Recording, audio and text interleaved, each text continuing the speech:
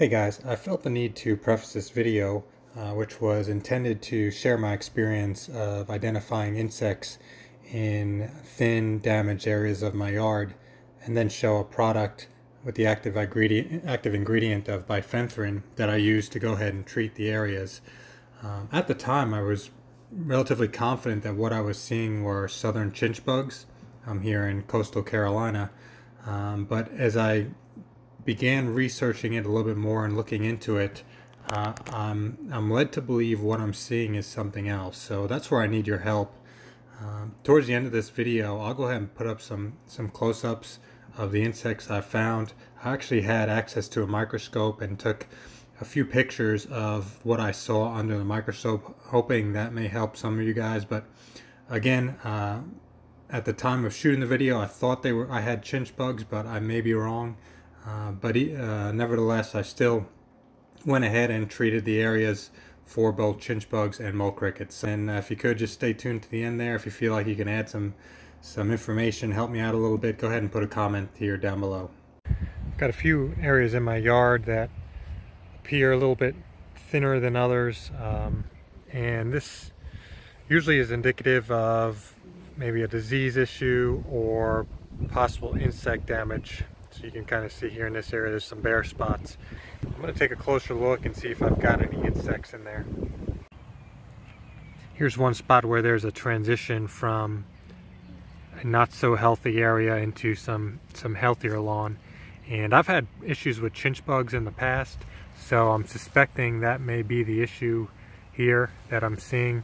So I'm just going to go ahead and kind of move my hand into the lawn a little bit, into the grass, and see if any of these chinch bugs actually come up on my hands. There's other tests you can do with putting a coffee can into the grass and filling the coffee can with water, and then the insects would emerge at the surface. But for now, I'm just going to see if I can do a visual test and see if I can see any of those coming to the surface.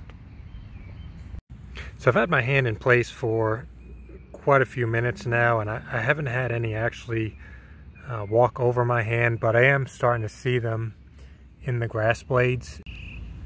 This area here has got a significant number of chinch bugs. There's a lot of activity here.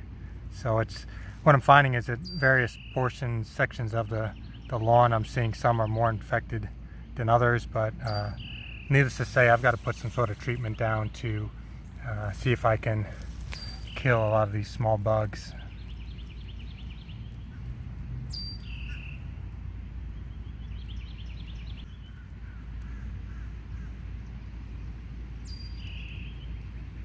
If I keep the camera still here for a second, I think you'll have an opportunity to see all of them running across the grass blades.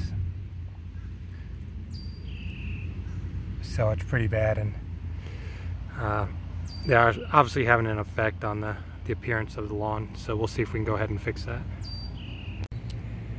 So as I'm doing my chinch bug inspection, I'm finding a lot of areas that are almost spongy, real soft, and you can almost feel like, it almost feels like there's tunneling that's happening underneath the soil, underneath the grass, I'm sorry.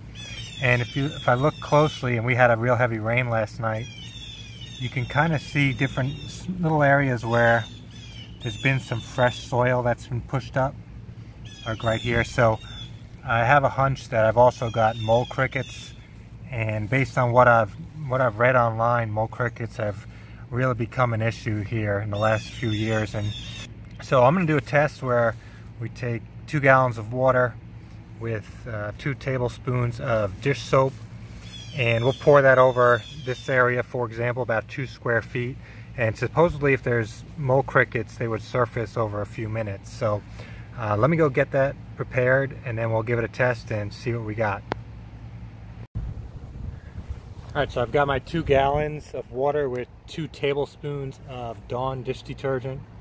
So we'll go ahead and target this area. I'm seeing these small little mounds in various little areas across the grass, and it just so happens that they coincide with some of the thinner areas. So I'm pretty, I think it's going to be pretty likely that we do find some mole crickets, but this will be a great exercise just to see what we do find, and I've never done this before. So I'm going to pour this over about 2 square foot of area.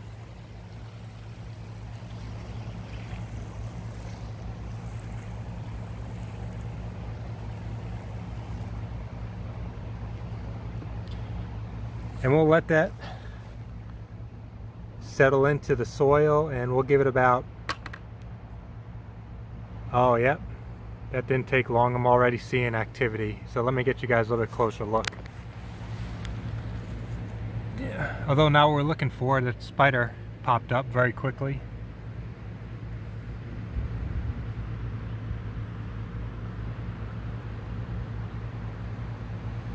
Okay, so it's been several minutes, 20-25 minutes or so, and I've actually tested a few different areas here. I tested in between these 2 sticks, then in another area in between these 2 sticks, and other than a few spiders, and I've still seen some chinch bugs obviously, I haven't seen anything that resembles a mole cricket coming to the surface. So I don't know if I'm not testing it properly, or maybe I'm not testing a good area, or I don't have a lot of mole crickets.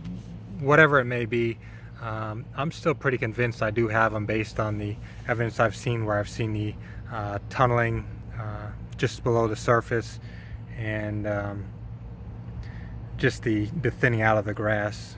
I'm going to treat for both chinch bugs and mole crickets. I'm probably going to use a product that has bifenthrin, which is I know effective on both chinch bugs and mole crickets, but I don't have any, so I'll have to order some, and then when that comes in, we'll go ahead and pick up where I'm leaving off, and we'll go ahead and apply it as a treatment. So it's been a couple days since I identified the chinch bugs in my lawn. I also did the test for the mole crickets, and though that test didn't yield any results, I'm still going to move forward as if I do have mole crickets. I'm seeing signs of them, I just haven't seen them physically themselves. So I did receive my order of Bifen IT. This is the product I ended up going with. This is a 7.9% of active ingredient bifenthrin. It's also offered as Bifen XTS. XTS is an oil-based product. This here is water-based. But this is what I'm going to use, and I think it'll be extremely effective on the chinch bugs as well as the mole crickets. At least that's what I've read. So I'm going to apply it today with my Ortho Dial N Spray. The label recommends 1 ounce, anywhere from 1/2 to 1 ounce of the Bifen per 1,000 square feet. The higher concentration of 1 ounce per 1,000 will offer longer residual effects. So that's kind of where I'm going to be. I'm going to target that 1 ounce per 1,000 square foot. Applying it with the Ortho Dial N Spray. I typically will use 1 tank for 4,000 square feet. So what I'll do is I'll put 4 ounces of the Bifen, which would give me 1 ounce per 1,000 square feet, and then I would fill the rest of the tank up to 32 ounces, and then that would give me 4 equal segments of 8 ounces per 1,000 square feet, right? So if I put the 8,000 or 8 ounces down per 1,000, one of those 8 ounces will have the Bifen in there. And typically I use a setting of 2 ounces, and from my experience doing a single pass over 1,000 square feet, the 2 ounce setting would put down about 8 ounces of tank solution. But since the Bifen label instructions do recommend a higher volume for insects like mole crickets that tend to be subsurface, what I'm going to do is use a 1 ounce setting, and then I'm just going to do 2 passes. So I'll use my normal walk speed, and I'll do kind of a crisscross pattern to get better coverage, or to get even coverage, but also put more volume down to really penetrate the soil. So I'm going to use this measuring cup I've got here, It measures up to 2 ounces, so I'll fill it up twice. That'll give me the 4 ounces I need.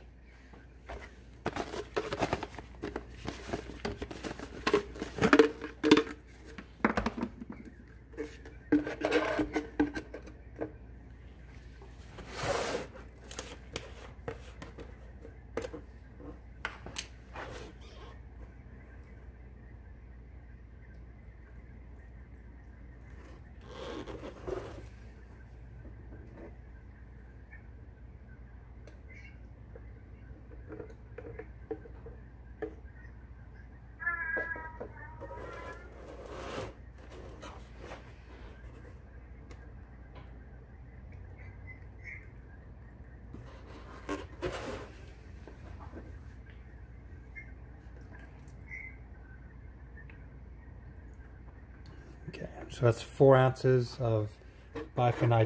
This here just has some water in it. Whoop.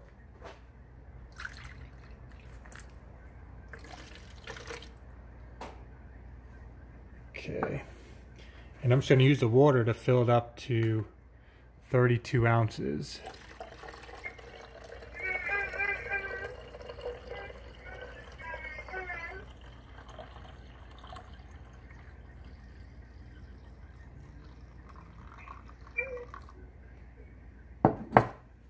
So I've got 4 ounces of Bifen and then just topped it off to 32 ounces with water. So I've got this solution ready to go for 4,000 square feet. A few more things I wanted to point out was the instructions on the label recommend for mole crickets to apply it later in the evening. So it's towards the end of the day, so I'll go ahead and apply at this time. The other thing is for chinch bugs, it did recommend irrigating if your ground is dry. So I did run the sprinklers a little bit earlier today just to moisten the soil. So I think I've got those bases covered. Typically at the 2 ounce setting, I would apply about 4 gallons of water per 1,000 square feet. So now that I'm using the 1 ounce, I should be somewhere around 8 gallons per 1,000 square feet.